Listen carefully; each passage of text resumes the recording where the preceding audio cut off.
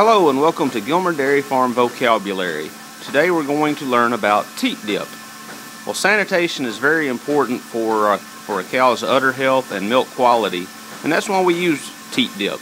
Now when a cow first walks into the barn, we use a pre-dip, which is a 0.5% iodine solution that we dip onto her teats. We leave it for about 30 seconds, and then we wipe it off with a single-use paper towel. Now this removes any bacteria that might be on her teat prior to milking. But once the cow has milked, we use a post-dip, which is a 1% iodine solution with skin conditioners. And this kind of coats and stays on her teat and protects it from bacteria until the ends of her teats can close off about a half hour after milking.